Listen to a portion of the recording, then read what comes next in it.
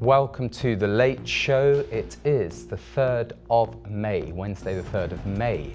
And did I say May? I meant to say April, but it's not the 1st of April, and it is the 3rd of May. Thank you very much for, it's very difficult when you don't have a script. You can say things wrong right at the beginning of a program.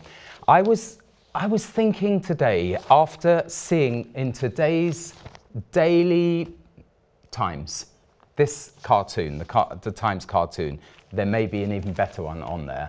This is relating to Humza Useless's Hate Crime Act. There's nothing new under the sun, by the way, but if you remember, the police used to say, you have a right to remain silent, and anything that you say may be used in evidence against you. But this Hate Crime Act has been accurately described in this cartoon. You do not have the right to say anything.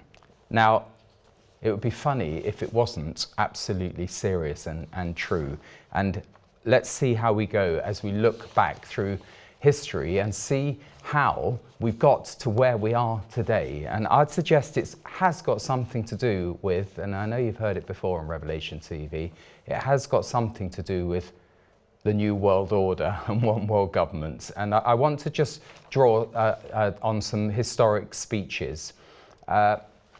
Who started this ball rolling? Well, there's nothing new under the sun. You know, it goes right back to, you could say, Napoleon tried to start a new world order with him as the top dog. You could say Nebuchadnezzar did. You could say Hitler did. He certainly did try. It's this sort of urge for world hegemony. And of course, the United States with Woodrow Wilson, just over 100 years ago, with his 14-point plan, he was calling basically for one world government, which led to the League of Nations, but Congress wouldn't vote for it. So the Americans didn't join the League of Nations, which eventually became the United Nations Organization.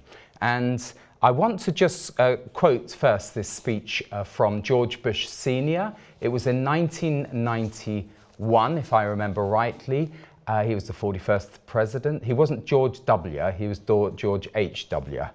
Bush. But he gave a speech after the fall of the Berlin Wall. Until now, the world we've known has been a world divided, a world of barbed wire and concrete block conflict in the Cold War. Now we can see a new world coming into view, a world in which there is a genuine prospect of new world order. In the words of Winston Churchill, a world order in which the principles of justice and fair play protect the weak against the strong. Okay.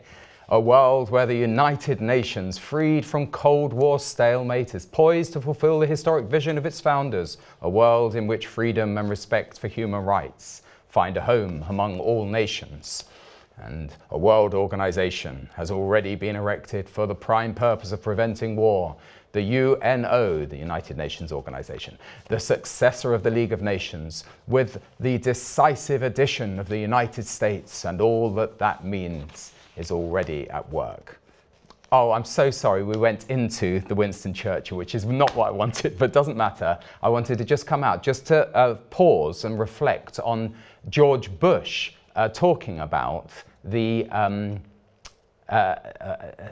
hopes for peace following the breakup of the Soviet Union. But he quoted Winston Churchill, and that's why our second slate was Winston Churchill. It was in Fulton, Missouri, at a place called Westminster College, where he gave his famous Iron Curtain speech, where he said, a new Iron Curtain has descended over Europe from Stettin in the north to, can't remember where it was in the south, and that was in 1946. But that is a really important speech. I'm a bit of a nerd, but I say it's an important speech because he said quite a lot. And of course, as people do with the Bible, they sometimes pick out the juicy bits from a speech, and everyone remembers it as the Iron Curtain speech. But it was the sinews of freedom, or however he described it. But within that speech, Winston Churchill talked about this new world order, but he said this.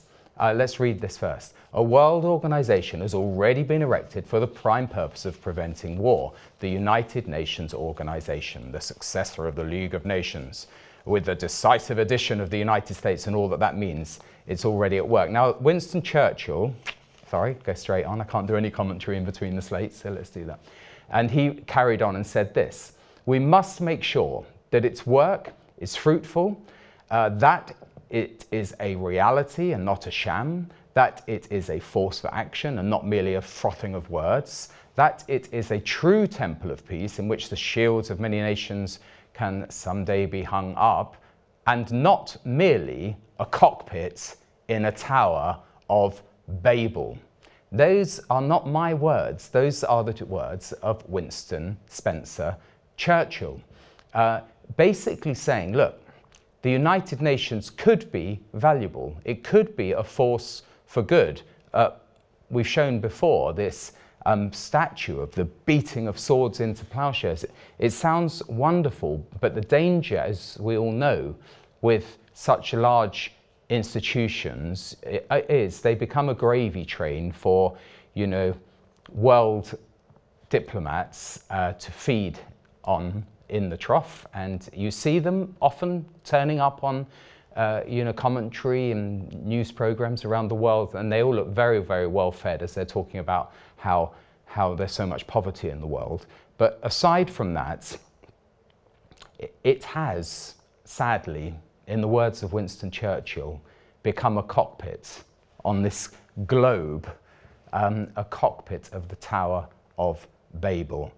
And I'd like to use that as our a hinge on which we talk about this program. But if we want to just look at one more of these quotes, this is also from Winston Churchill in The Sinews of Speech, of Peace Speech. Before we cast away the solid assurances of national armaments for self-preservation, we must be certain that our temple is built not upon shifting sands or quagmires, but upon the rock. Anyone can see with his eyes open that our path will be difficult and also long, but if we persevere together, as we did in the 2 world wars, though not, alas, in the interval between them, I cannot doubt that we shall achieve our common purpose in the end. Okay, so Churchill was a good guy. He's one of the good guys. He had an aspiration. People called him a warmonger, but he gave great speeches for peace. But of course, those who follow on, you know, as we know, even in church denominations, sometimes those who follow the founders don't always, you know, follow as well as the founders. And so George Bush Sr., he jumps on this bandwagon. He quotes Winston Churchill. But, you know, I could name half a dozen UN organizations which were far less than the ideal of peacemaking, and in fact, in the case of UNRWA, it's been complicit in the warmongering of Hamas, has to be said. I mean, countries around the world are withdrawing funding from UNRWA. In fact, the tragedy that we had yesterday with these aid agencies and 3 British Marines dying in that strike is largely down to the loss of confidence in the UN and in UNRWA that's led to these independent aid agencies going in to try and bring help, humanitarian help to the Palestinian people. So you can email in live@revelationtv.com or on the text number and tell me your thoughts about the success or otherwise of the New World Order. I want to drill into a few news headlines just to show how menacing a world order can become. But before I do that, I want to first talk about the original Tower of Babel, which is there in Genesis chapter 11. And we're going to read the scriptures and see if you can see any hints of what we have today in this first building of the Tower of Babel. It'll come up on the screen now. Now the whole world had one language and a common speech. As people moved eastward, they found a plain in Shinar and settled there. They said to each other, "Come, let's make bricks and bake them thoroughly." They used brick instead of stone and tar for mortar, of course, because they're creating this Tower of Babel, they've got to use their own man-made materials. Then they said, come, let us build ourselves a city with a tower that reaches to the heavens, so that we may make a name for ourselves. Otherwise, we will be scattered over the face of the whole earth. Reading on if we can. But the Lord came down to see the city and the tower the people were building. The Lord said, if as one people speaking the same language they have begun to do this, then nothing they plan to do will be impossible for them. Come, let us go down. Elohim, let us, plural, go down and confuse their language so that they will not understand each other. And of course, they were scattered. So the one thing they feared came about. Yeah, this one world language business, you can see it, within sight with AI and with translation. By the way, you don't even need AI to see that around the world, let's say following COVID, every puppet world leader, I'd call them, stood up and said, let's build back better, let's build back better, we build back better, we're going to build back better. They were all following the same script. It was almost as though they had one language. And because we have this worldwide media, it looks ridiculous. And you see on social media as well, everyone puppeting and rabbiting the same commitments. Well, I want to have a little look further at some of these details. Now, I showed you this because this happened in Scotland over the last few days, and J.K. Rowling has basically put her head above the parapet and said, arrest me. She is challenging the hate crime law. We've seen it in the newspapers over the last few days. And the police have had to come out in today's newspaper and say, no, we're not going to arrest her. It's not the hate crime. So, how ridiculous. And by the way, it isn't the first time that the Scottish government have had to row back or wind back a stupid law that they've passed. You may remember the named person scheme with Nicola Sturgeon and Winnie, what was his name? Swinney. They're coming out with this genius scheme which replaced parents with state-appointed guardians who are often teachers, but every child should have the protection of the state, so much so that we will usurp or overthrow the authority and responsibility of parents, and the state will have a state guardian. Well, that was successfully challenged by the Christian Institute, and they had to step back. But they haven't learnt the SNP government in Scotland, because they've now come up with this hate crime bill. Now, also, they're not the first ones to come up with such a hate crime bill. And I want to show you, before I read some of your emails, I want to show you a brilliant extract of an interview that Simon Barrett did with Reagan on Behind the Headlines a few weeks ago of Joe Boots. Joe Boots, a great modern day, Francis Schaeffer, Christian philosopher who can see, and after you listen to him, we can all see it, the dangers of state power and you could also say world power that seems to be being replicated. Is not only in China. This is Joe Boot talking about the hate crime bill in Canada. Joe, it's a pleasure to have you on Behind the Headlines, particularly as you can give us real insight into what is happening in Canada. Would you say with this new legislation known as BC 63, the online harms bill, it will actually be used to weaponize free speech? And just share with us the full authoritarian nature of this legislation. And would you say this was the worst legislation in terms of freedom that we've seen in any Western country throughout the entire world? Yes, Bill C-63, the Online Harms Act that you're referring to, I think is probably the most frightening piece of legislation that we've seen tabled, not just in Canada, but probably anywhere in the Western world in recent years. You have to remember that the various bills that have actually been tabled in Canada over the last 18 months or so, you can see them being constructed so that they actually work together to effectively stamp out freedom of expression, and it's obvious who the real targets of this legislation actually is. So very quickly, first of all, we had Bill C4, and that was the conversion therapy ban, the definition of which you could drive a bus through. Almost anything could be defined as conversion therapy, even the desire to lessen somebody's desire in terms of gender dysphoria or same-sex desire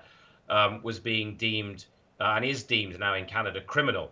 If an adult, a consenting adult, were to come to you as a Christian pastor in Canada and ask for counsel because they've got unwanted same-sex desires, and you said, yes, sure, come to my office, next 5 Wednesdays, and that was taken to the courts and you were prosecuted, you'd go to jail for 5 years as a pastor just helping a consenting adult.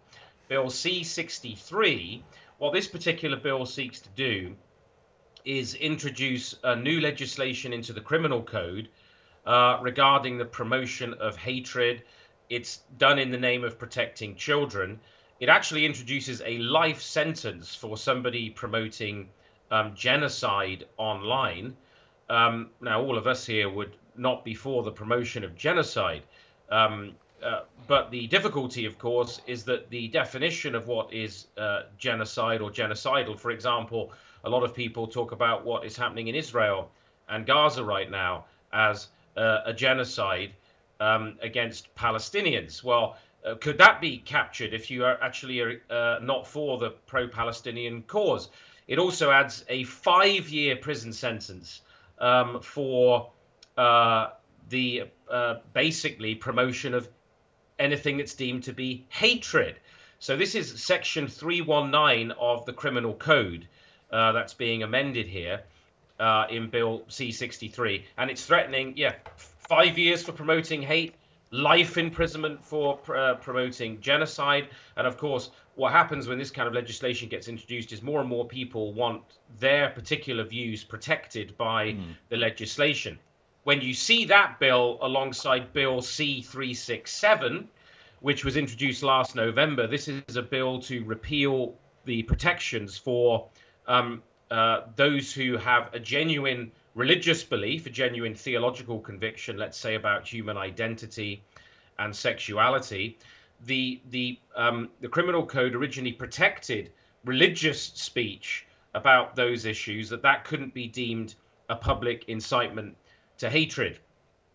This bill, which was introduced in November, which has gone a bit quiet at the moment, but no doubt it will be pushed through in due course, at least or a version of it, I have no doubt. It'll probably be renumbered and renamed, is an attempt to remove any protection for religious speech as inciting hatred. So you can see that Bill C-63 and C-367 working together would basically criminalize Christian doctrine, Christian speech, not just Christian pastoral care now, which is already criminalized under Bill C-4 for people struggling with their identity and their sexuality. So this is a truly terrifying piece of legislation. It's a terrifying legislative framework that's being set up, and the goal is to shut people up.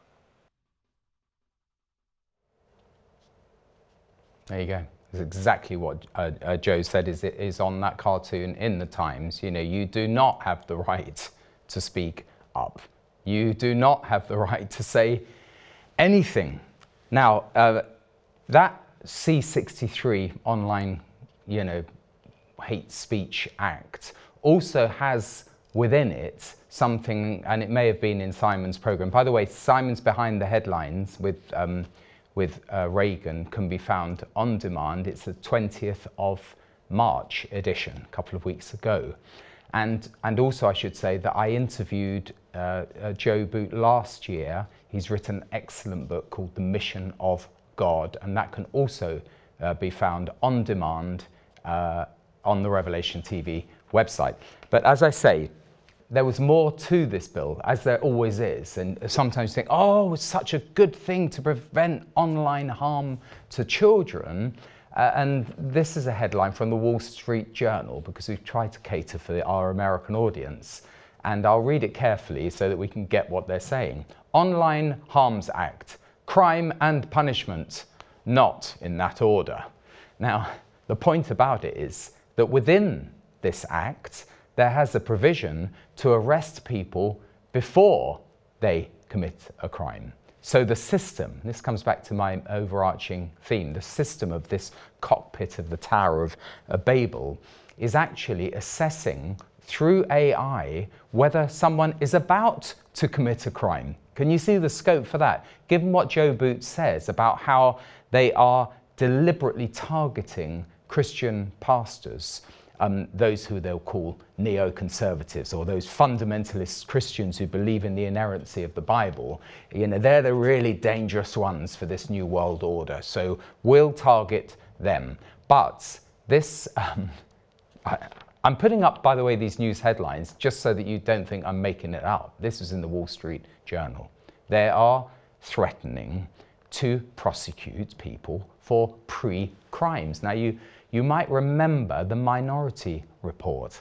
I couldn't get my head around it when it was a Tom Cruise film, which, you know, where he's a law enforcement officer, and basically he is, you know, finding through this amazing supercomputer, it all seemed to be completely science fiction, who was about to commit crime, and he would, you know, jump into his car, drive around the corner, you know, and arrest someone, you know, just before they got the knife out of the kitchen cupboard and they were, you know, had handcuffed. Without distracting too much, we can see a world in focus. And by the way, you think, oh, what's the relevance of all of this, Tim? But it is relevant, because in many ways the Bible also has a kind of pre-crime built into the prophecies. And Howard, in this amazing intro to World in Focus, is showing how the scriptures have predicted what is going to come on the world. He's predicted, the Lord has predicted the motives of mankind. He's predicted, you know, through the writings of Peter, the apostle, and also the writings of Paul, very clearly in the last days this will happen. And in the last days, and you know, Howard will be quoting scriptures there, and this is a kind of, you know, hybrid World in Focus and Late Show. But if we come back, I just wanted to show you another scripture, or two. And then I promise you, we're going to get through to your emails. Thank you very much for writing them in. I've got emails up to 2018, so you may still be writing some, and I'll read them out. There's a couple more scriptures which show how the Bible has predicted what will come. For the time will come, 2 Timothy 4, verses 3 to 4. The time will come when men or people will not put up with sound doctrine. Instead, to suit their own desires, they will gather around them a great number of teachers to say what their itching ears want to hear. Well, that is just the modern entertainment industry, isn't it? They will turn their ears away, by the way, which is in the church as well. They will turn their ears away from the truth and turn aside to myths. Isn't that sad? And then also in Peter, he warns about what will happen in the last days. Scoffers will come, scoffing and following their own evil desires. They will say, where is this coming he promised? Ever since our ancestors died, everything goes on as it has since the beginning of creation. Apart from the word creation, that would be the line used by the so-called new atheists, the militant atheists. You know, what is all this nonsense about, you know, creation, about God's return, the Lord Jesus' return? But they deliberately forget that long ago, by God's word, the heavens came into being and the earth was formed out of water and by water. That's in 2 Peter 3, verses 3 to 5. And the point about it is that there's plenty of evidence. They forget what happened long ago. They are willfully blind to the evidence of dramatic events happening in the geology, and you know, we're just laughed at and scoffed at. But the good thing is we're not sitting in the seat of the scoffers, and our delight is in the law of the Lord, and on his law we meditate day and night. Thank you very much for your emails so far. I'm going to read some of them, and then we'll go back to our theme. First one is coming in. People aren't allowed to speak about same-sex marriage, John writes, as it isn't normal. I would probably get a police caution for saying this. Well, I might also John. By the way, I'm going to just read something that Dory sent me. Dory, you might be watching, you might be writing in on this subject, but Dory's sent some information on how much money Stonewall, the great campaigning group, have received from taxpayers' money. And it does fit in with our theme, because around the world, taxpayers' money is being fed into this one world government, progressive liberal machine. It's a kind of fifth column, by the way, which Churchill also warned about in his Fulton, Missouri speech. Fifth column communists, as it were, who've infiltrated our country, who are taking taxpayers' money. And this controversial charity has received over £500,000 directly from government grants, and another £500,000 through its Diversity Champions programme. And by the way, this isn't just a wacky right-wing Christian TV station talking about this. This came from, a warning came from the Women and Equalities Minister, none other than the Business Secretary, Kemi Badenoch, and she recognised the significant harm and damage caused by the government's funding of Stonewall, and has repeatedly made it clear that government departments should withdraw from the charity's diversity scheme. And by the way, it's not just governments. They have infiltrated the Church of England. Church of England produced their Valuing All God's Children trans-affirming guidelines. And I've almost fell off my chair when I saw the introduction by the Archbishop saying that, you know, why shouldn't, you know, children cross-dress in Church of England primary schools. It also was taken up by high street banks. They enrolled in Stonewall's diversity programme, and it all fits in with this environmental and social governance movement, which has led to a lot of debanking, and they closed the account of Reverend Richard Fothergill, who founded a filling station. By the way, that's another face-to-face with Laura Brett on the filling station, after he politely expressed his disagreement over their promotion of transgender ideology. He's a very polite and decent man. And of course, in the media, the BBC has been, as it were, infiltrated by this movement, and you know, many people have lost their jobs. Thank you, Dory, for sending that through. There is a petition that can be signed on Citizen Go, so you can find that if you want to now, if you want to sign up, which, by the way, I have done. Ian writes, I attended the protest along with just over 400 or 500 other people outside of the Scottish Parliament on Monday. Also, I did strongly sense that we shall very soon see civil unrest on the streets across Scotland. This is because of this, you know, hate crime bill. Furthermore, this Sunday, Rangers play Celtic, so how hate crime bill will affect this, God only knows.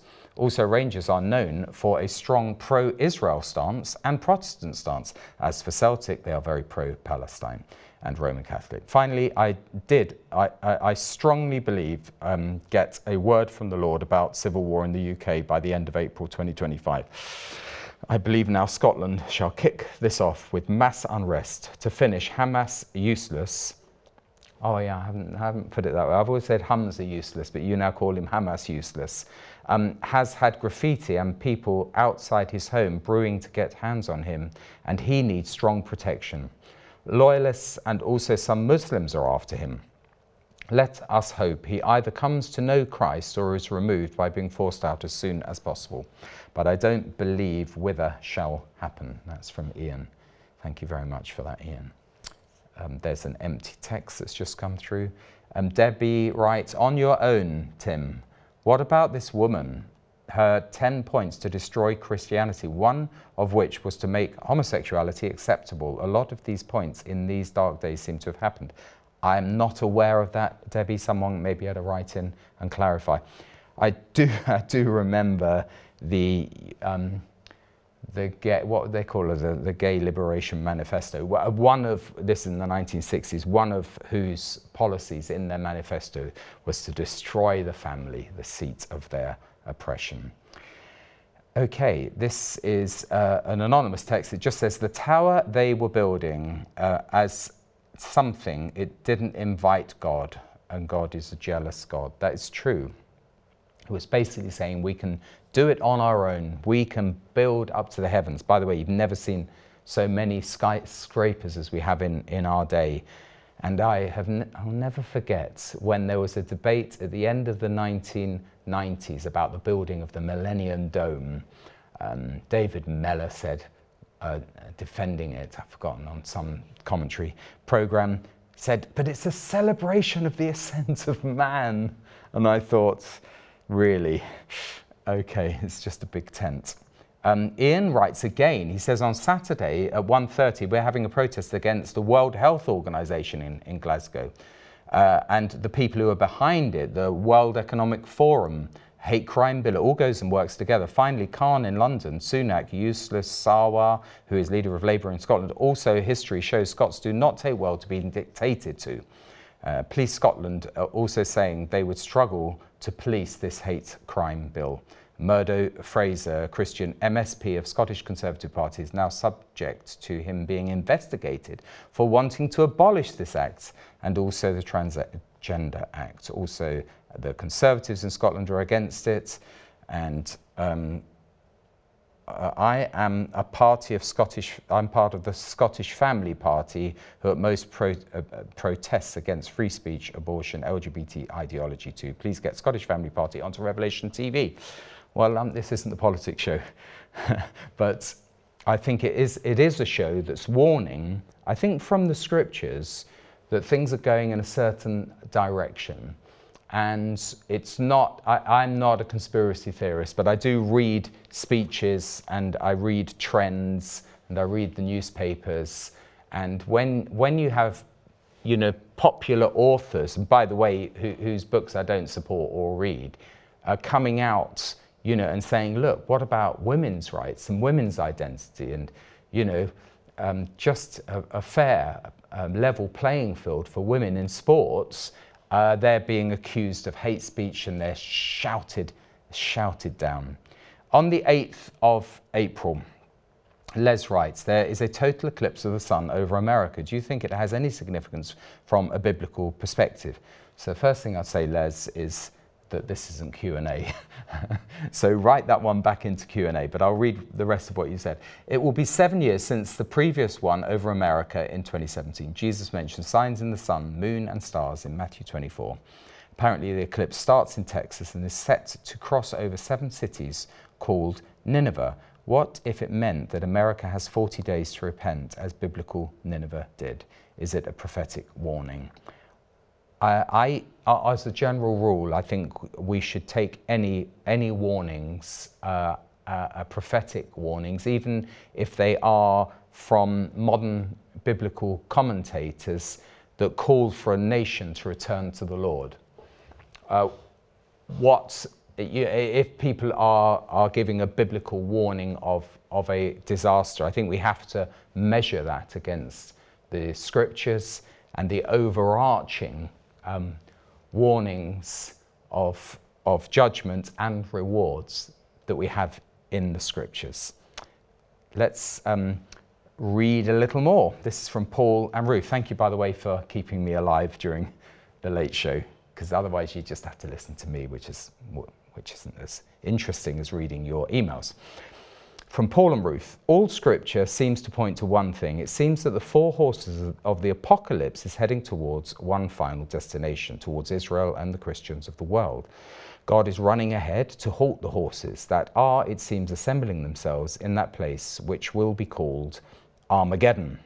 If I could make a comment, Paul and Ruth, I was once on one of our tours to Israel, and every now and again the guide who travels with us on the coaches drops me in it and hands me the Bible and says, "Tim, read this." So I happen to be up on Megiddo, that amazing tell, which has layers, multiple layers of cities through the generations. And he handed me the passage from Revelation 16. And now Tim is going to read this, where it says, "And they gathered together at the place called Armageddon." It's the same place. It's where Napoleon said, "This is where I'd like to fight my great last battle." And he wasn't the first or the last. But I felt, when I looked at all of those great kingdoms and empires that have built their grand, platform at that amazing site that has its own secret water source, ancient city as old as Jericho. And I felt to say this, and it is relevant to our talk tonight, Paul and Ruth, because all the world's peacemaking efforts have led to war, and all the efforts of the United Nations peacemakers often end, sadly, despite what Churchill said, they end in war. And the reason that those peacemaking efforts fail is because they don't take account of the Prince of Peace, they don't take account of the scriptures themselves that they quote in Isaiah 2, where it says, "The word of the Lord will go forth from Zion. The law will go forth from Jerusalem." They don't take account of God's law. And you can't have peace within a chaotic framework of man-made laws and man-made towers of Babel and man-made governments, the laws of the Medes and the Persians that cannot be annulled, which were set out there by Darius and then had to be overturned because they were stupid. And that is the problem with the laws of our day. Debbie just says, Yemi is aware of this woman as he has mentioned her many times. Okay, thanks, Debbie. This is from Marcus, I think. How about this one? Sadiq Khan. Sadiq Khan. Get it? No, I don't get it. You might need to explain that riddle a bit better. The 10-point plan, Dorrie says, is to destroy society. It was drawn up by occultist Alice Bailey and taken up by the UN. Yemi knows the details. Thank you, Debbie and Dorrie, for correcting me. And even Mary says, this was Alice Bailey, occultist and one of the founders of the New Age movements. I do remember that, actually. I do remember reading Dave Hunt many years ago, warning about this. This is also from Ian. It's quite long, Ian, so I might read that if we have time at the end. This is from Eddie the Atheist. I wonder if Hamza Yusuf would defend my rights to draw a cartoon of the prophets. Eddie, you just try. I honestly do not believe that anyone in today's progressive, liberal, tolerant world would tolerate anything that goes against the Prophet Muhammad. And it's been proved, by the way, even teachers innocently, harmlessly wanting to talk about the history of what's happened in our lifetime. You think of Pim Fontaine in Holland, you think of Charlie Hebdo and some of the other cases that there is in this age of toleration, there's an incredible intolerance. And by the way, Churchill in his speech talked about defending Christian civilization. It wasn't for the first time he mentioned it. And the reason is that a Judeo-Christian worldview is very tolerant. It's no accident that the British Empire, until they reneged on their promises to Israel, was very successfully built on a Judeo-Christian moral and ethical framework. So, to trash that, as many left-wing, fifth columnists are doing, is a tragedy. They've dismantled our the Christian framework of tolerance, and as a nation we're ruining the day. The church has even adopted this kind of ESG approach to church life and created a new religion, frankly, which is, you know, build a whole load of solar panels over the grass so that, you know, and the field, so that you can capture the sun and destroy the basic provision of food which comes from the sun. And you think, oh well, it's much more efficient to get this sort of battery power from the sun when we're losing just the basic commodities of life. It's so self-contradictory, but it is an absolute fanatical religion, and we're supposed to be the fanatics. Non-Christian charities don't like me speaking about Jesus. Sadly, it's become, you know, much more common. I remember when the Co-op pulled the bank account from Stephen Green, I think it was, in Christian Voice, and then we discovered that the chap who headed it up was on crystal meths, and, you know, the whole thing was corrupt, and he had to resign. And then we had learnt from, actually, I've known a number of ministries that have been have had to struggle against this debanking long before Nigel Farage was debanked by Coutts and NatWest Bank. Dear Tim, this is from David. Thank you for your ministry, honesty and faithful. But the Apostle Peter said to honour all men, and we should not misuse names of others, especially those in leadership, political and religious, Scottish First Minister, etc. A danger of too much humour, impersonating people. I failed in this area in the past. You are gifted and courageous for God, along with many in Christian media. Catherine Kuhlman once gently warned David Wilkerson to be more cautious of how we speak of dignitaries.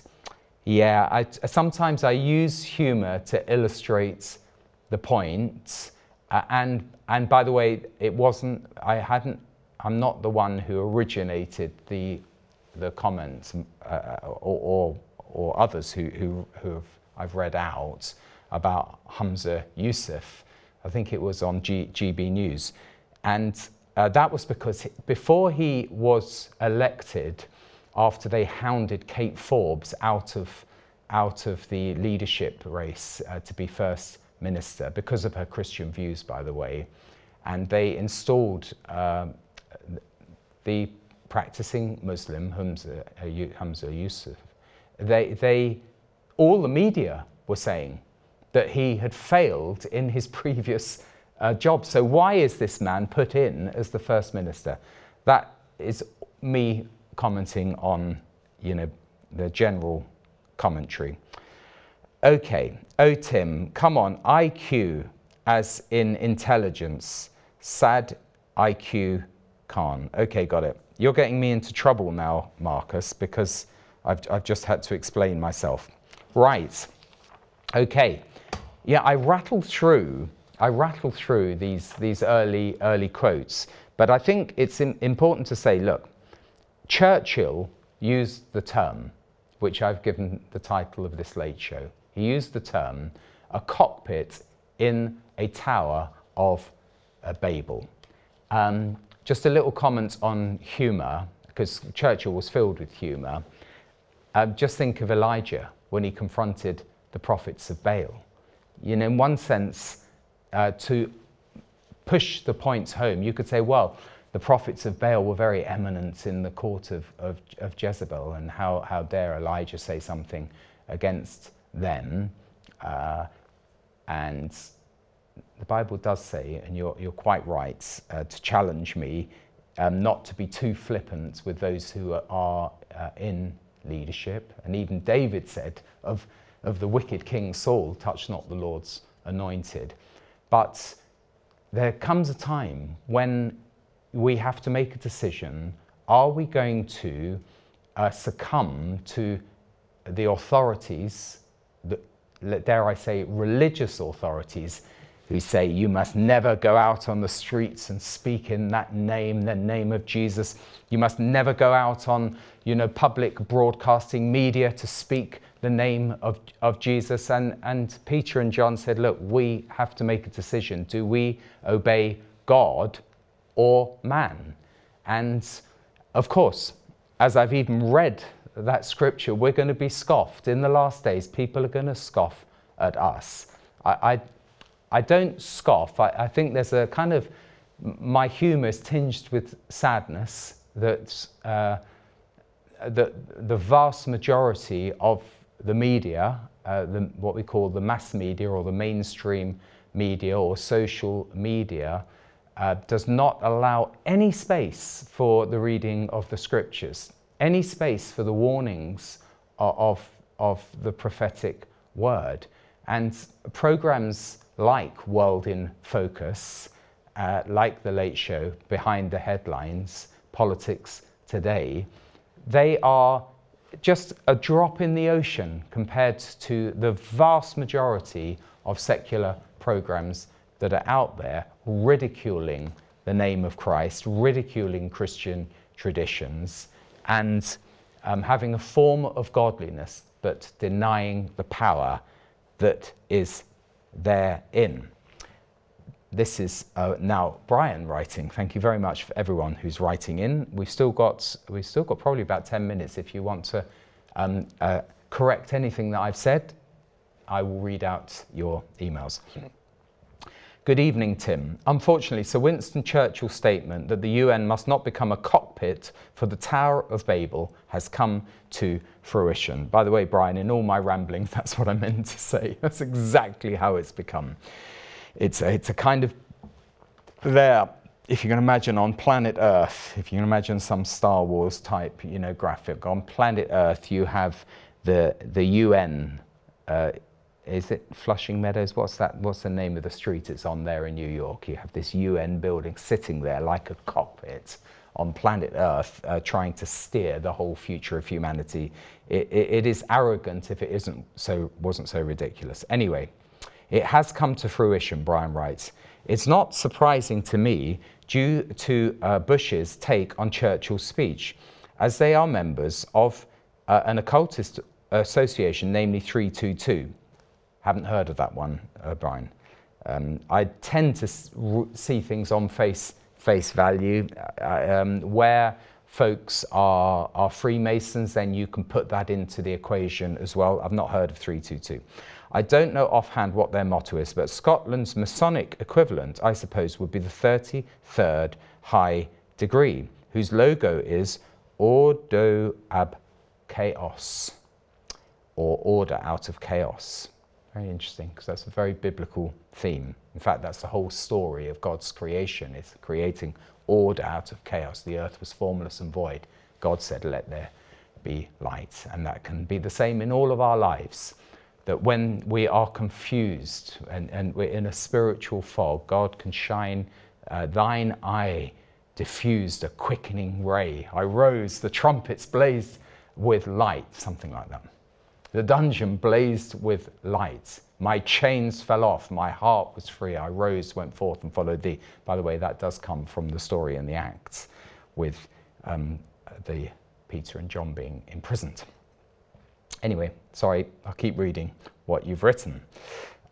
No wonder by what we now see happening by their recent laws of silence. As Barry Smith pointed out, the occult symbols that are on the dollar's banking system, namely Novus Ordo Seclorum, which means order without God, is emulating the beast of Revelation that will get rid of gold and silver or cash for buying and selling in the last days, and Freemasonry, although they will deny it, worship the devil as they have found their way into every important institution today. Yeah, Brian, you're picking up on genuine concerns in America when Roosevelt came in with the New Deal.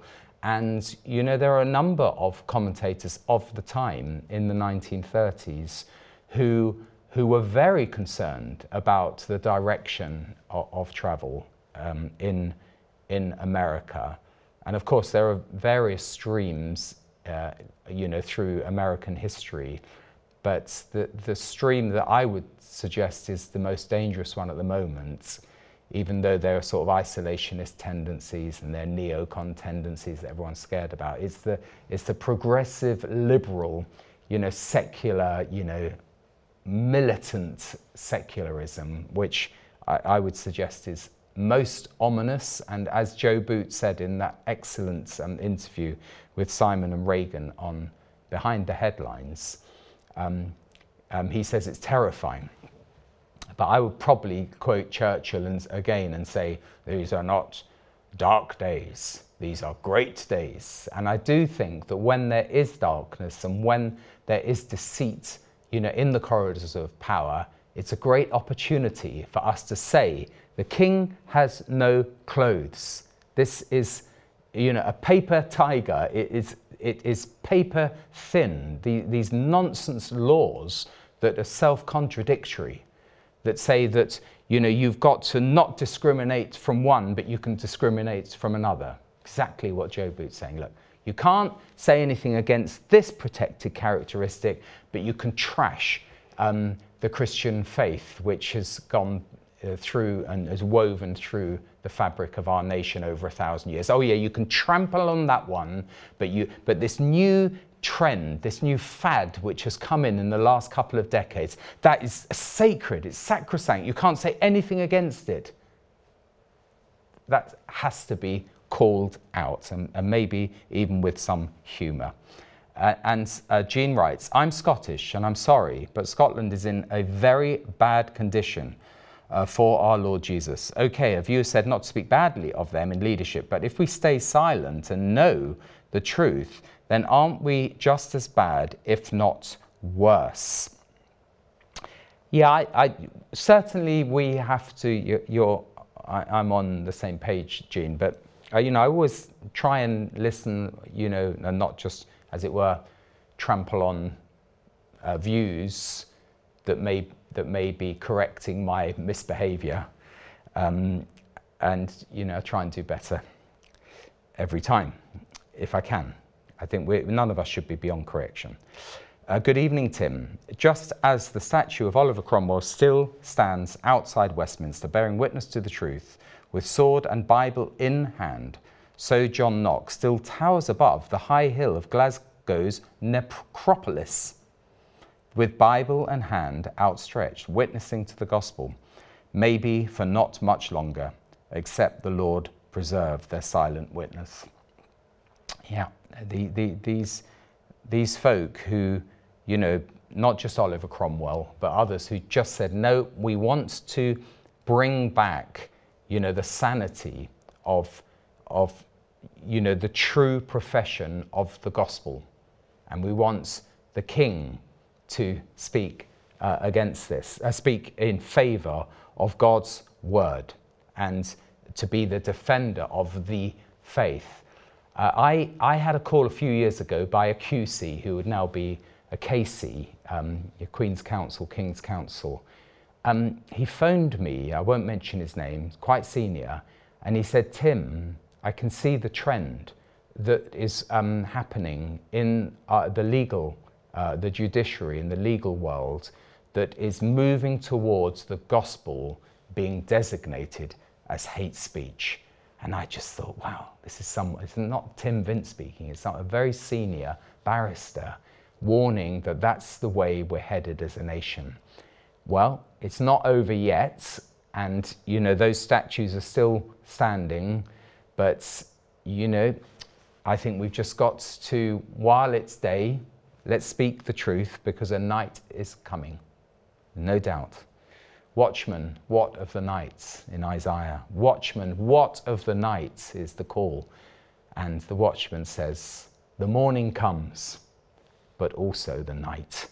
And we have to be realistic that the path of the righteous is like the first gleam of dawn, shining ever brighter till the break of day. But the way of the wicked is deep darkness. And we have still a lot of wickedness in this world, and in some quarters and corners, increasing wickedness, but the light is still shining.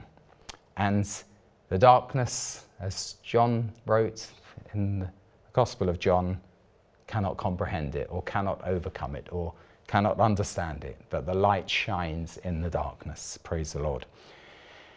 And Michael, we've had quite a lot from Scotland. Michael from Ireland writes, England's demise, hard to watch, feared in soccer and rugby, now run of the mill. Did abortion rob them of many players and leaders? Ireland on top of the world with rugby. Abortion only in past few years. England needs to come back to the Lord. How did a Hindu and Muslim take over politics in the UK? Well, it's probably, you know, positive discrimination and quotas, dare I say. And so it seems to be more palatable to have those who are not of my complexion and upbringing and worldview being in charge. And that just reflects multiculturalism. Historians can make a judgment on that. I don't know whether I've got time to read the final email from Barbara. One day soon, we will be facing the opposition Peter and John had when we declared Jesus is Lord. Have you seen the prayer given by Pastor Jack Hibbs at Congress? He mentioned God, Jesus and the Holy Spirit and has faced public censure for recognizing Jesus as Lord in the face of a woke Congress. Congratulations to him. Are we prepared to be as brave and take the resulting censorship? I want to be an advocate for Jesus. Thank you so much, everyone who's written. Thank you, Barbara, for that great closing email. And stay tuned, and we'll see you next time on The Late Show.